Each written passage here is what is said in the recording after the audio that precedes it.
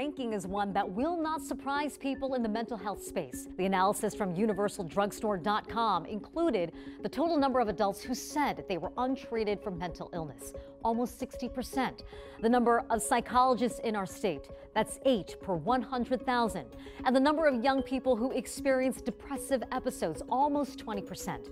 These factors leading to our score of 2.6 out of 10.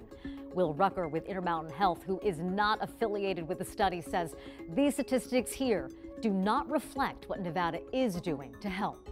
As we are working to fill those gaps, and there are so many different entities coming together for collaborative solutions, we can't solve the problem overnight. It's not going to happen.